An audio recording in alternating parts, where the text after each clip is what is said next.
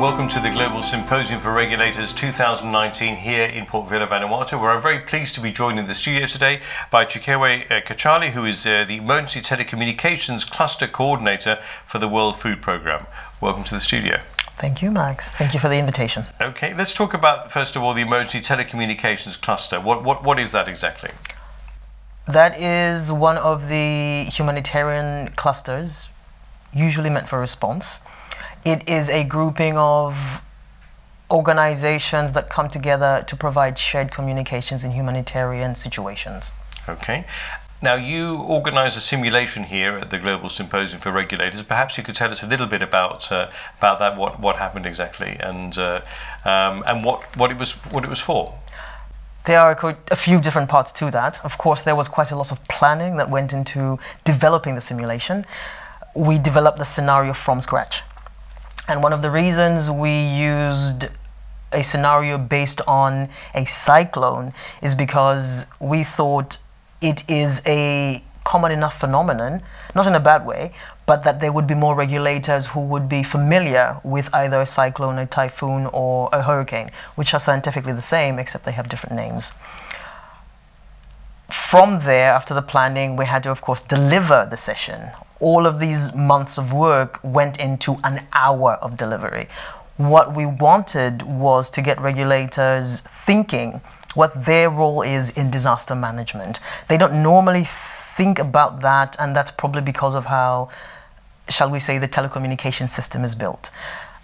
Many people think regulation is divorced from what we do every day or what we see every day. But if I give you an example, in a country where, say, local roaming is not allowed, and in the case of an emergency or a disaster, especially, as we had in the scenario today, when you have an affected population moving to a place where only one mobile operator is dominant, we may need to use new techniques like local roaming, and in this case the regulator has quite a bit of say and sway.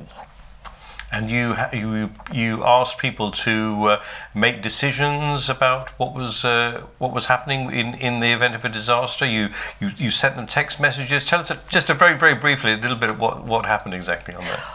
What partly built into the design, again, is not just the interactivity, but I always think in cases like this, if the participants leave with at least one message, then we're fine.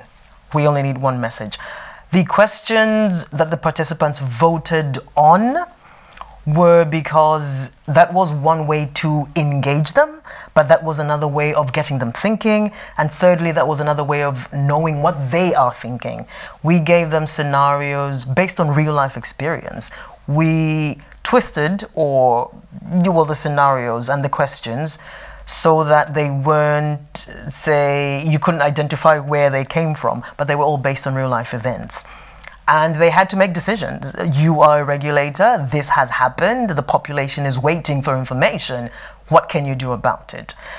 And to reiterate, the answers, the multiple choice answers to the questions, there wasn't a wrong answer or a correct answer. What we wanted was the thinking. What was your thought process behind this decision? So of course it's very personal for the regulator, it's very contextual, but it's also good for training and teaching. And did this session live up to your expectations?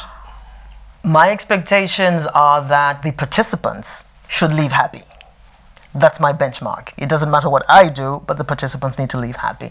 Most of them are happy, so yes, I suppose, but there's always room for improvement. Yeah, absolutely. Well, thanks very much for joining us in the studio, and we hopefully will catch up with you again very soon. Thank you very much, Max. Thank you.